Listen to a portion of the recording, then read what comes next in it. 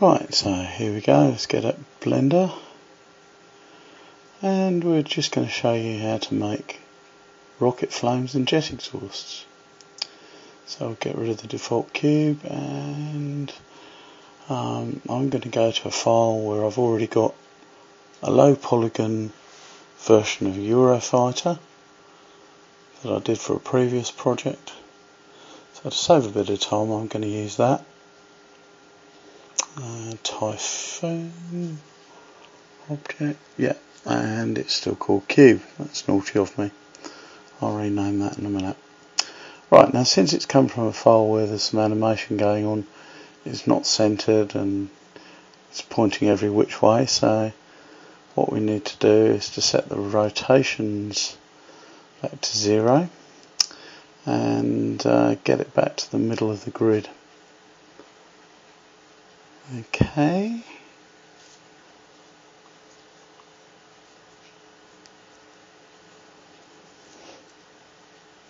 Alright, 0 out all the rotations.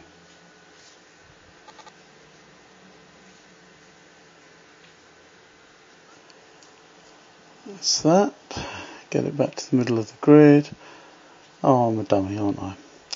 Well, it just goes to show that doing it this way won't work at all. 3D is very deceptive. So I should have remembered that I can snap things to the cursor, and since I haven't moved the cursor's in the middle. That's better. Right, so here's my very low polygon Eurofighter model. Didn't take me long to make, but it's designed for viewing at a distance, not sort of right up in your face like this. As you can see, there's a hole at the back, no jet flame. So that's what the tutorial is today. It's about adding a jet flame, and it's not just any old jet flame, it's one that will move as you move the model, and it will change its shape a bit and its colour a bit.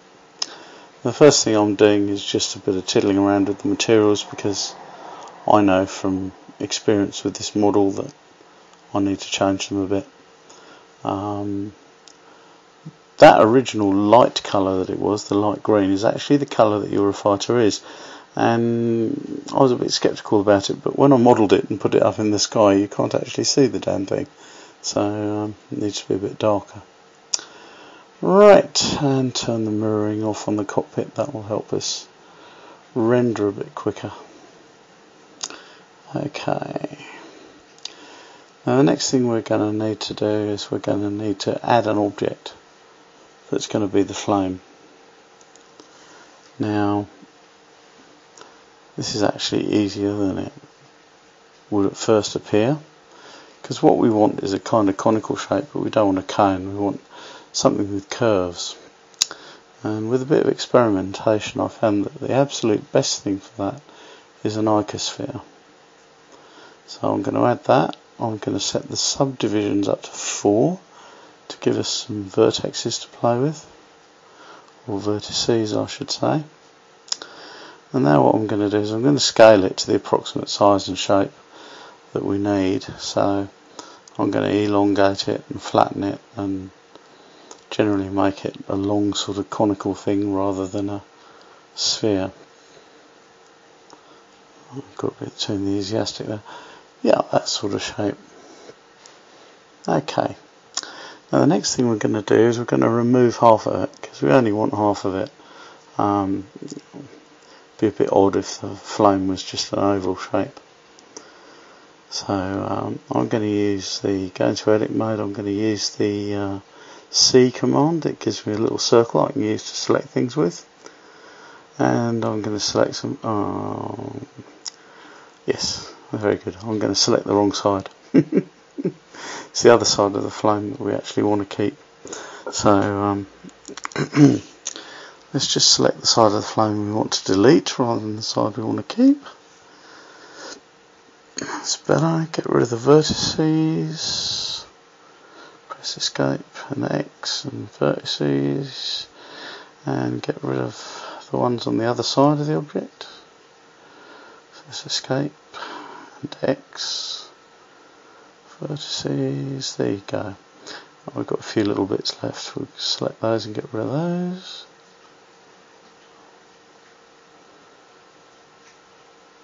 Good.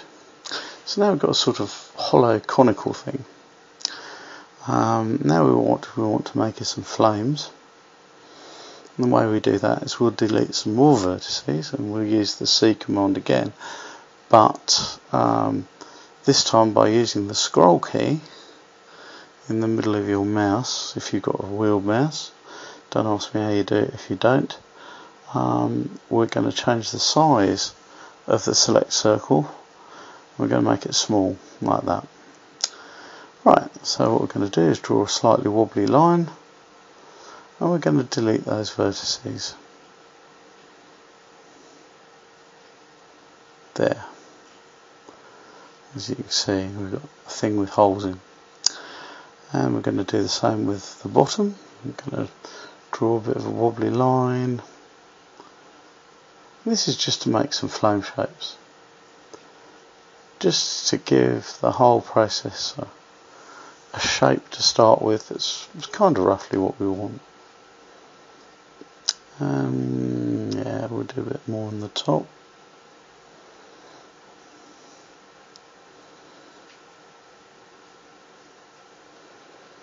Great. Okay, that should do us. So you can see we've got quite a nice few jagged edges there. That's exactly what we want. And eventually those jagged edges are going to be animated by texture, and they'll wave around and flap about in the breeze and look quite realistic, and it'll do it all by itself. You don't have to do anything. So next thing to do is to get it more precisely to size and position it correctly. There we go. And pull it back a bit. I think it's a bit too deep actually. So yeah, let's scale it down a bit actually. Right, S for scale.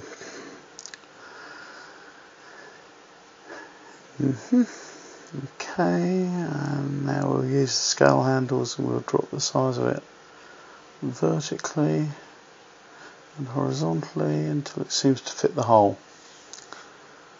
Oh, that's looking pretty good. Okay, so it needs moving backwards a little bit, I think, and upwards and backwards. Even. There you go. Now you can see you've got the curve as it comes out of the jet nozzle as the gases expand. Much better. Let's put some material on it. Alright, we'll make a new material. We're not interested in diffuse intensity, that goes right down. Specular intensity, that goes right down. It's a flame, so light doesn't bounce off it. However, what it does is it emits light, and I'm going to set emit to 2. And we're going to make it transparent so you can see through it, because you can normally see through flames. Might need to go a bit lower than that, but we'll see. We're going to make it colour. Make it any colour you want. You can have a nice pretty orange flame, but I've got a thing for blue with jet flames. It's more realistic. Jet flames tend to go blue when they're operating at high efficiency, and the Eurofighters are high efficiency engine supposedly. Now, as you can see at the moment, it's not actually attached to the plane, so that's the next thing we want to do. We want to attach it to the aircraft. We'll merge them and make them one item. The thing to do is to select the flame first, then the aircraft, hit join, and then the flame is attached to the aircraft and not the aircraft to the flame. And as you can see, the whole thing moves around as one. That's great. Now what we're going to do is we'll rename the material so it says flame. Much better. And I will put a texture on it. Now we're going to use 2 textures on the flame. One of them, this first one, is going to be used to change the colour, and Voronoi is one that I use with flames quite a bit because it seems to work quite well. And this is just going to give a little bit of colour variation to the flame. We don't want 100% colour variation by any means. Something like, I don't know, 0.1 or 0.2.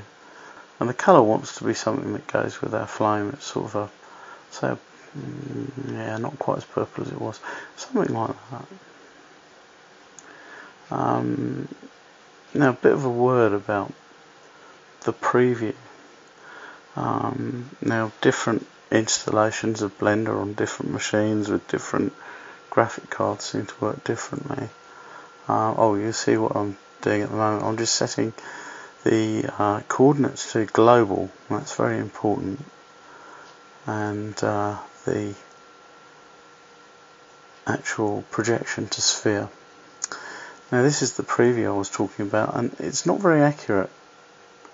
You can change things around quite a bit, and the preview doesn't seem to change all that much. And what you see in your scene when you render it will change a great deal. As you can see, I've changed the size of that texture a huge amount, and nothing actually happens to the preview image. And it's not because the intensity is too low. If you were to turn that colour intensity right the way up, say to 0.6, there we go. And you see that the colour of the overall thing's changed a bit, but there's no real patterning on it. And whether that's something that happens just because of my installation or not, I don't know. But I have come across people with the same problem. When you render it, it's fine, it comes out okay.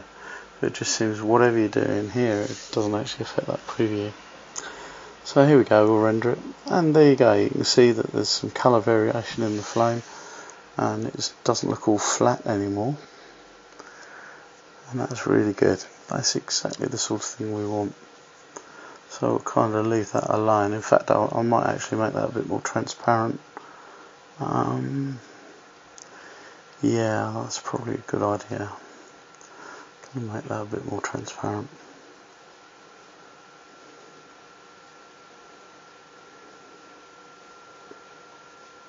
So already you see you're starting to get something that looks a bit like a jet flame. The next one looks slightly more like a gas flame. There we go. That's a bit better. And you can see that complicated shape with all those vertices in, it really does help to create the illusion. Now our next texture, don't want to do that. Let's go to textures, come on. Our next texture is actually going to really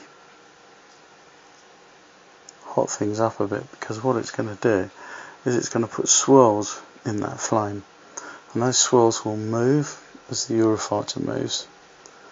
And this is the entire purpose of having a global coordinate system, and I'll show you that in a minute when we do a trial animation.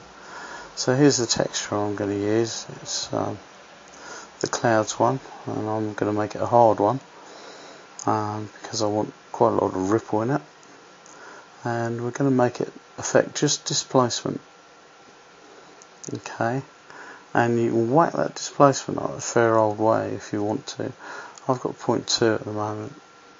You can see it's a few little waves and wriggles down the end there, but it's nowhere near what it should be. We'll set it to spherical and global, which I forgot to do. How nice. Turn up the displacement to about 0.5ish, and yeah, that's better. You see that. Now as the plane moves, it'll move over the top of that texture, and the texture will stay still, so those waves will travel down the flame, just as they would if it was a real jet fighter. I quite like that, you know. Okay, right, so what I'm going to do is I'll just do a few minor changes to the scene to make it look a bit better. Not for any reason other than, I suppose, I don't really want to show you a scene that isn't lit. all we're going to do is we're just going to do a quick trial animation, because as you can see, even if I turn on texture, it doesn't actually show that effect.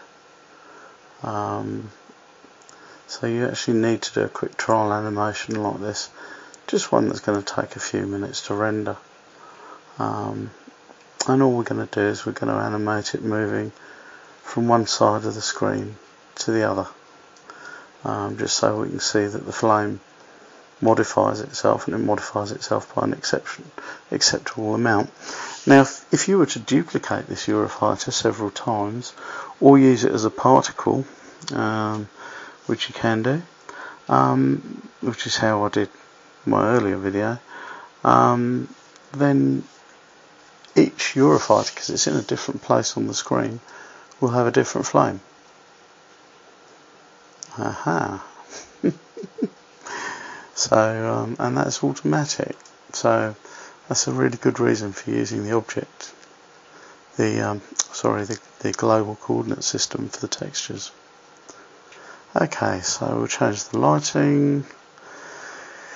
Use a Hemi, make sure it's pointed at our plane. It's pointed roughly in the right direction. Yeah, something like that. Make it a bit higher. Get a nice glint off the cockpit. See, look at this. You can tell I'm a perfectionist in some ways.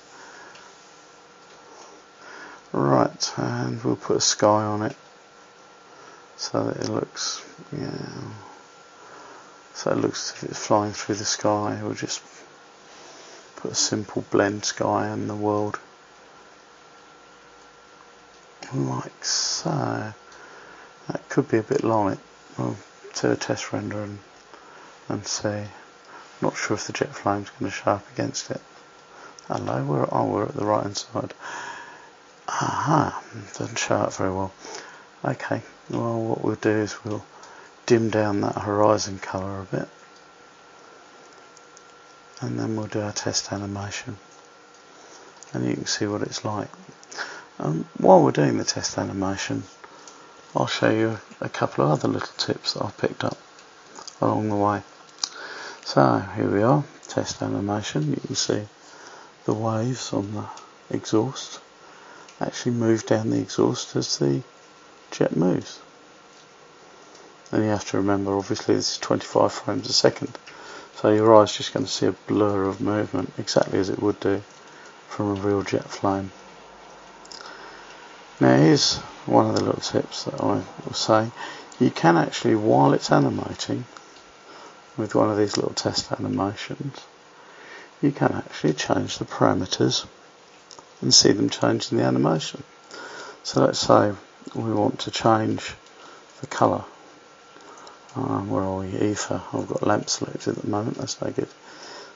No materials on that. Right, here we go. So let's change that specular colour. Let's go to orange or something. And bang. You see, that's what a flame that's that colour would look like. And that's actually quite good, but now I prefer the blue, sorry. So let's put it back roughly to what it was again. There we go. Or how about turning up the amount of kinkiness that the texture's producing with the flame. We can do that as well and see what that would look like. So all the way up to 0.9. Bang. Not bad. And you can see that the amount of wobble in the flame has gone up dramatically. So, by changing the textures, changing the numbers, and changing the colours, you see you can get a really large variety of jet exhausts and rocket flame effects. That's all.